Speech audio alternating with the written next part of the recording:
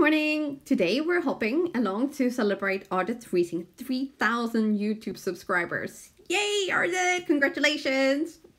After you finish watching my video, please leave a comment for your chance to win. There are lots of fine prizes up for grabs, and then click on the link in the video description below for the next person in the hop. There are about 20 participants in this video, and there are prizes to be won on every stop. The more comments you leave along the hop, the better your chances of winning. Please do tell us if you are in the US or international, as some prizes are restricted to US addresses only.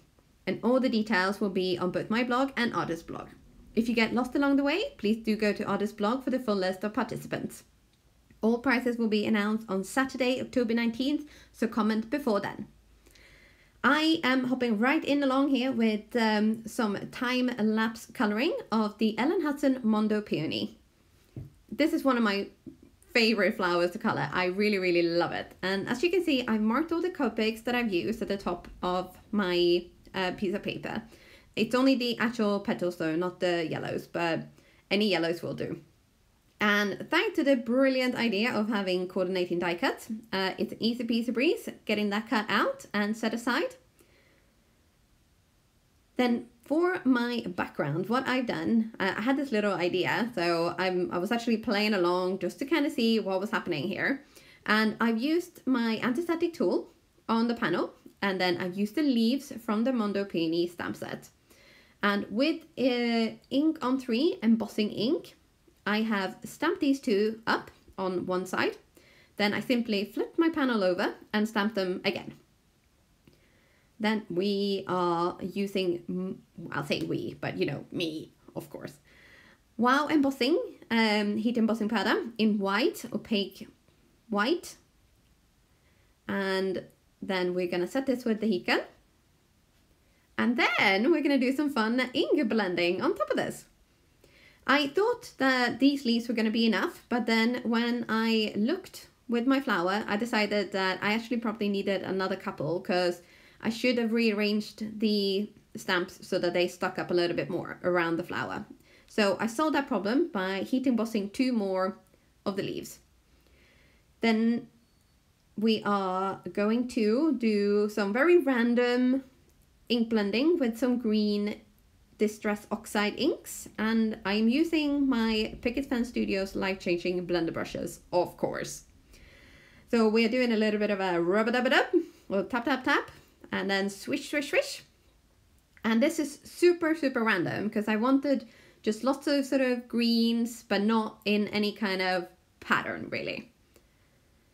So I'm using Twisted Citron, Cracked Pistachio, and also Mowed Lawn. And I'm using a brush for each color, just to kind of, you know, make sure that I can go back, get more color without, what's the word I'm looking for? Contaminate. That's it. Contaminate my inks. And this little piece of paper here, or say paper, is actually acetate. That's kind of like a bit of a finger saver and paper saver. So it's just a clear piece of acetate with a little bit of post-it tape on the side, so I can actually see where it is, because you know, acetate is sometimes kind of difficult to see. You think you know where it is and you're looking all over your table, you can't see it, and it's right in front of you. It's happened to me so many times. So anyway, I'm using this to stop my fingers from touching the ink, because you know, if you do, you'll get fingerprints, and that's not a good look. So I'm using that to both save my fingers from getting inky and also to save my ink blending. And as you can see, it's all very random. It's just I'm filling in the gaps. And I'm sorry there's no white, Ardyth. I know you like your whites, so please take your blood pressure medicine.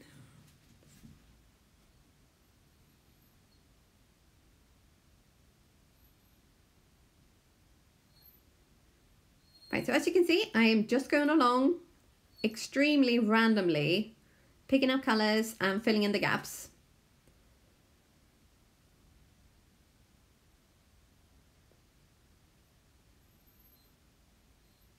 I could have probably skipped a little bit of this video part, couldn't I? Oh well, you live and learn. One would hope anyway.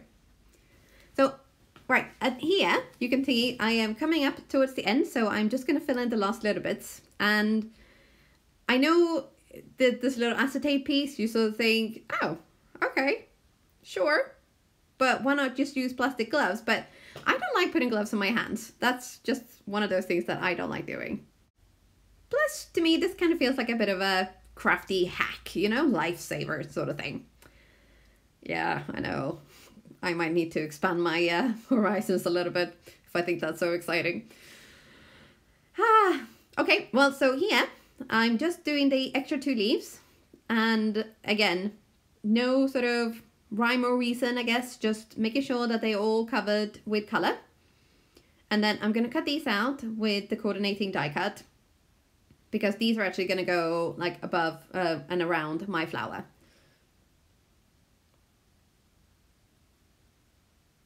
And here is the panel and the leaves next to each other. So you can see very nice and green.